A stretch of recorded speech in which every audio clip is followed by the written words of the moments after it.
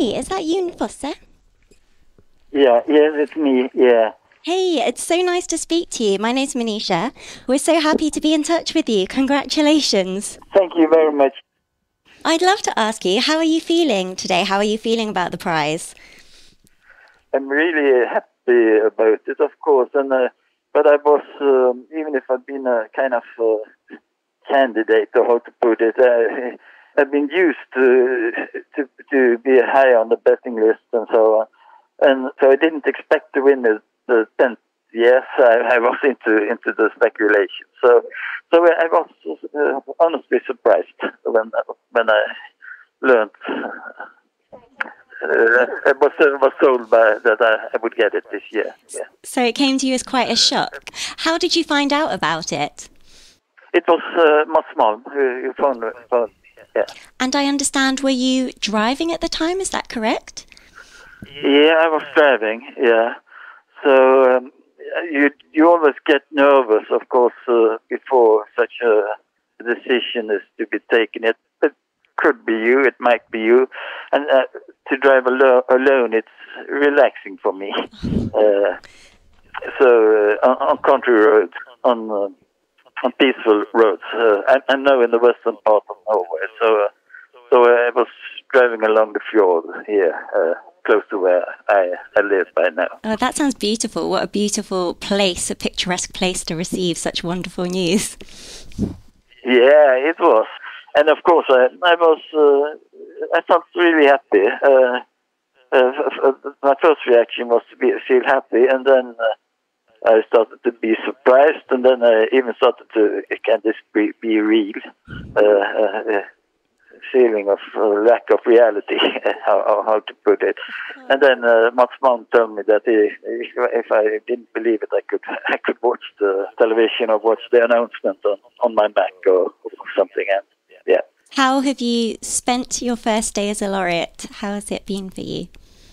My Norwegian publisher has tried to organize a kind of system if it happens.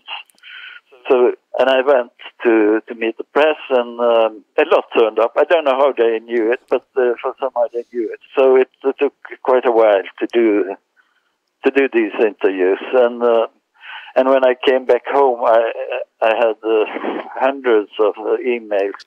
People are very kind to me. They write beautiful stories about my writing to me, and are honestly happy for me getting the prize. So I try to answer each and every one about it.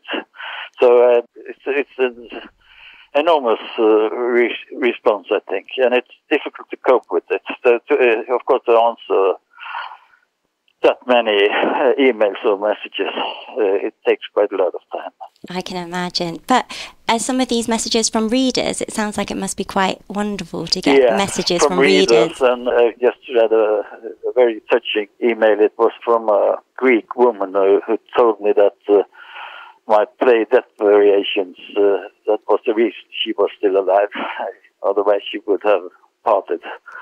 It was very touching to read, yeah. Yeah, it must be really incredible to hear such words from people and feel like your work has touched people in that way, and it's had such a powerful impact on people's lives. It's a play about suicide, and she, of course, she must have been very close to committing suicide. Obviously, your output is very varied. You've written plays and poetries and novels. For somebody who is just being introduced to your work, would you recommend a particular piece that they start with? Yeah, I think one of my favorite novels, I think, is Morning and Night. Then it's translated into Swedish and English and many languages. So, and it's rather short. I guess I would suggest that. Is there something that you kind of particularly think about when you write, or is there something that writing especially means to you, like that it's very important in your life, or you find it to be a good way to express your feelings or what you're thinking about? No, I don't try to express anything. And I often say it's like I don't try to express myself, I try to get away from myself by writing, to escape from myself, like drinking or whatever you do to get away from yourself. It's not a way to express myself.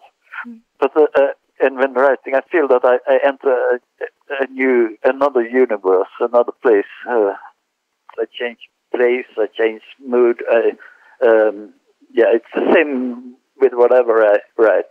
And then to manage to write well, that's the greatest happiness in life to me.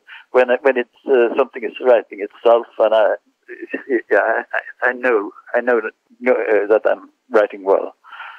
You forget about time. You're completely into what you are writing. So in this state of being completely into the writing, and the writing is writing itself, that's a great thing for me. That sounds wonderful. Do you have a message that you would give to aspiring writers, people who kind of look up to you or think? Yeah, that I have. You must stick to yourself. You must listen to yourself, to your inner voice, and not to others. When my first books were published and my first play was produced, the reviews, they were almost really, really bad. I decided not to listen to it, but to listen to myself, to what I knew was good writing. Thank you so much. I really appreciate you taking the time to call us and speak with us. Yeah, of course. What are you planning to do for the rest of your day or the rest of this week? Tomorrow I have to drive from Bergen to Oslo, and my intention is at least to answer all of the people who have written to me. There are so many. Yeah, I think that's going to keep you busy for a while now. Yeah. As I said, I spent already many hours on doing that. So thank you so much for chatting to us. Thank you. And congratulations again.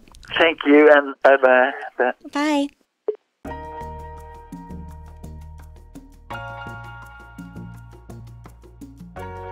If you enjoyed hearing this call, don't miss our bonus episode, where Adam Smith takes a turn as guest, and we go behind the scenes from these very special moments. Find it on Acast or wherever you listen to podcasts.